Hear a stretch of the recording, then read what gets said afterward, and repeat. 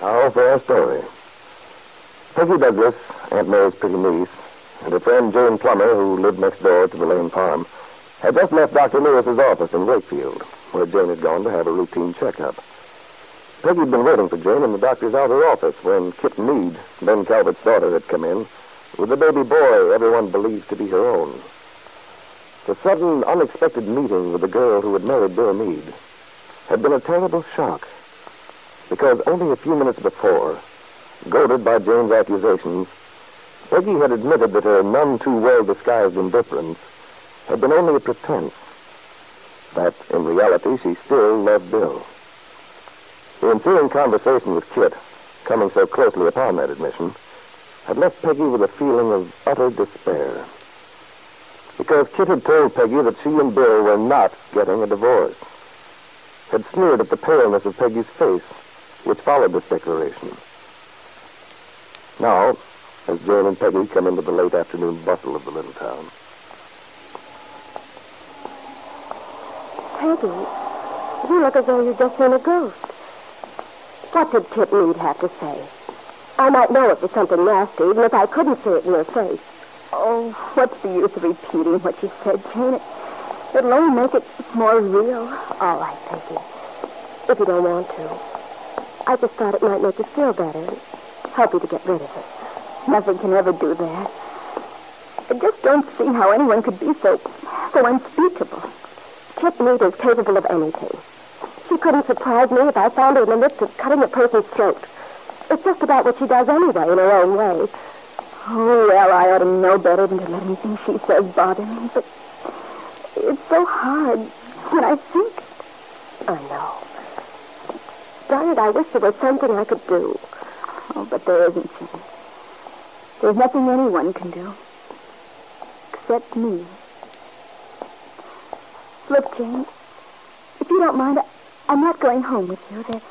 There's something I have to do. But Peggy, I can't explain now, Jane. You just go on back to the car. I'll see you tomorrow. But how do you get back home? Don't you want me to wait? No, really, Jane. Don't worry about me. I'll be perfectly all right. Okay, if that's what you want. And oh, Peggy, I'm terribly sorry you're so unhappy. Thanks, Jane. Well, call me tomorrow. Sure now. Yes, I promise. Goodbye, Jane. Goodbye.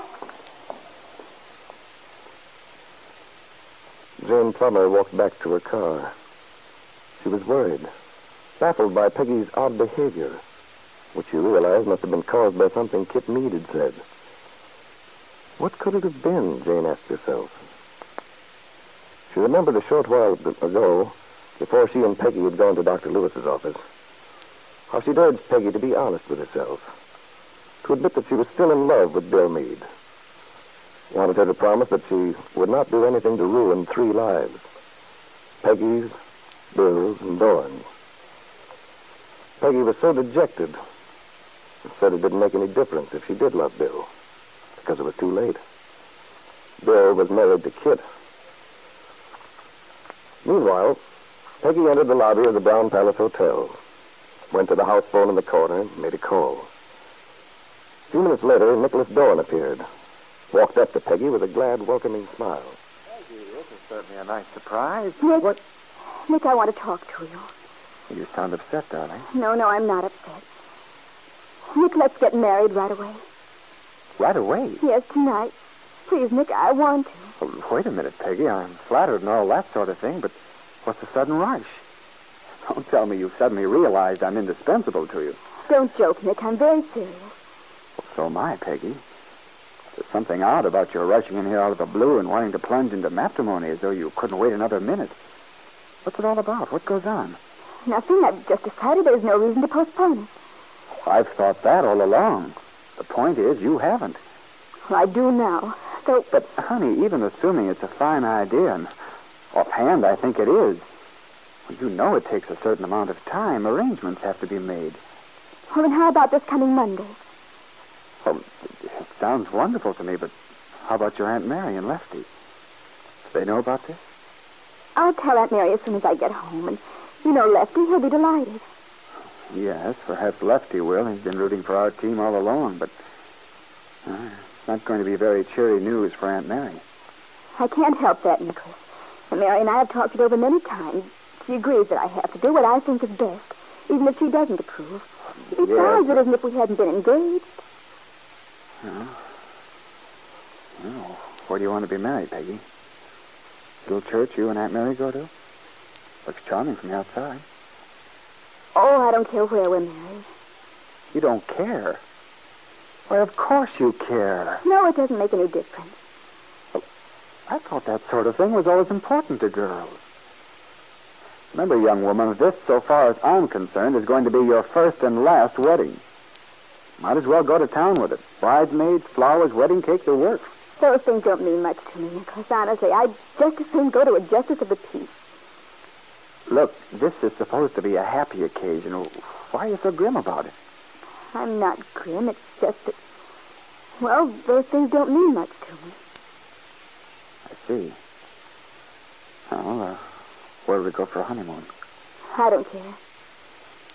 Not Niagara Falls, of course, but someplace nice. Might go to Chicago, stay at a hotel along the lake. Any place you say, Nicholas. Just let's get the whole thing over quickly. Get it over quickly? Peggy, you don't sound like an eager bride. You sound like it was something disagreeable. No, it's not that. It's just... There's something behind this sudden impulse. I think I've a right to know what it is, Peggy. All right, Nicholas, there is something behind it. You remember what you told me a long time ago. The only way I'd ever get myself out of this mess about Bill, the only way I could get over it would be to start a new life. Well, I've decided you were right. So I'd like to get married right away. Start building that new life we talked about. See? I saw Kit and Meade this afternoon. Kit and Baby. It wasn't a very pleasant meeting.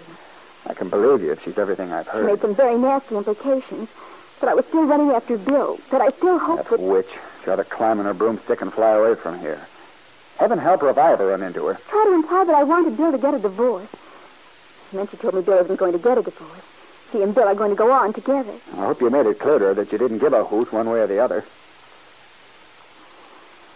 Well, Nick, I wanted to, but that's just it. It wouldn't be true, Nick. Because it does matter to me. It matters a lot. Oh. You see, that's what I mean. I realize now that I should have followed your advice earlier, that we should be married already. As you said, that's the only way to settle things. Then, what you mean is you are still in love with Bill. Is that it? I don't know. But, well, whatever the feeling is, I have to admit there's something there. I can talk to you about it, Nick, because our relationship is on a different basis. It always has been. Yes, it always has been. So, the sooner we get married, the better. In other words, Peggy, you want to be married to me in order to protect yourself from yourself. Yes. The same way you want to marry me in order to put an end to the Julie thing. But I forgot all about Julie long ago. Afraid you have no idea how completely I've forgotten her. Well, I'm glad for your sake. But it really doesn't matter much, does it? Well, Peggy, I'm certainly glad you explained this all to me. Well, of course I would, Nicholas. That was part of our pact, wasn't it? That we'd always be honest with each other? Sure. Let's always be honest with each other. Why do you say it like that, so strangely? Well, you sort of knocked me for a loop today. Don't pay any attention to it. I'm sorry. I didn't think it would upset you. I thought you'd be glad. Yes, of course. It's all fine, Peggy. Wonderful.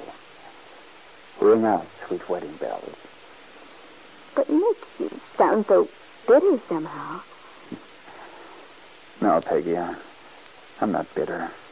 And you look so depressed, unhappy. Nicholas, what's the matter? Nothing, Peggy. Not a blessed thing. I'm getting just exactly what I asked for. Peggy studied Nicholas a moment. Started to say something, and then, thinking better of it, she rose to leave. She had no idea how Nicholas was feeling. For Nicholas Dorn was in the ironic position of being about to marry a girl he had originally wanted to marry, just because of the pleasant, companionable feeling he had for her. The girl he wanted to marry now because he was deeply in love with her. Could he live up to his side of the bargain, give her the sort of relationship she expected? Impersonal, friendly, but unemotional. Should he back out now before it was too late? Or should he go ahead